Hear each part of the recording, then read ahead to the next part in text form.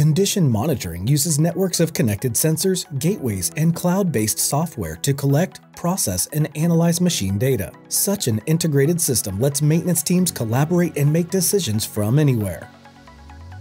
Machine characteristics such as vibration or temperature can be measured around the clock to spot changes. When something about a machine's condition changes, teams can be alerted and take action before damage or failure occur. Condition monitoring lets maintenance teams prioritize and optimize their maintenance schedules based on asset health. Armed with real-time asset health information, teams can make data-driven decisions about how and when to act.